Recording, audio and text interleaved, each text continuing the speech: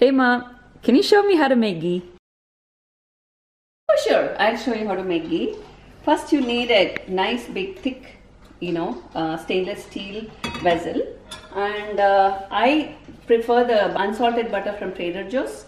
Make sure it's unsalted, and I buy that. I definitely keep few in my freezer, so I take it out as I need it. I make a lot of ghee because we use it in all our daily cooking as well as when we serve food.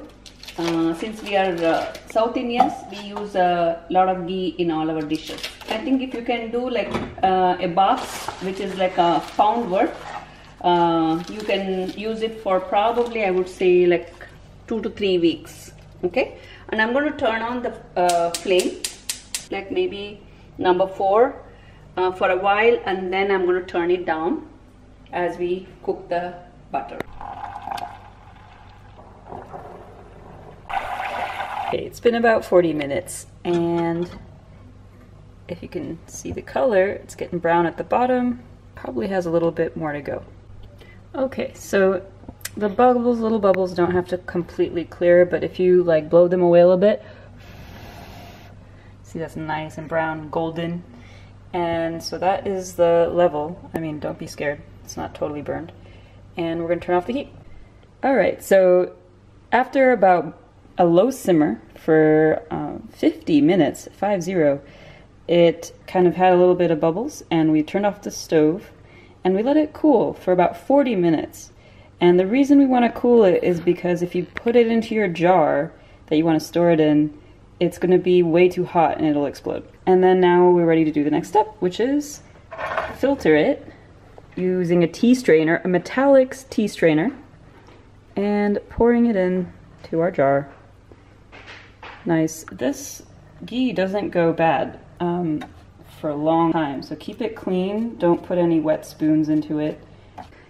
Hey Mom, so thanks for the video and showing us how to make ghee. Can you tell us a little bit about why you chose that particular butter? Yeah, the butter that I got was the Trader Joe's brand, not the organic, but the regular Trader Joe's brand. You know, it becomes like a grainy, like a lot of grains, and the smell of the ghee is very wonderful. You know, it is nice and good aroma for the ghee. When I compared it with other butters in the market, out of all the different butters that you get in any grocery stores, this turned out to be the best. So we use ghee for tempering. When we do the rasam, we do tempering with that. When we do another South Indian dish called pongal, we use that for garnishing the savory pongal.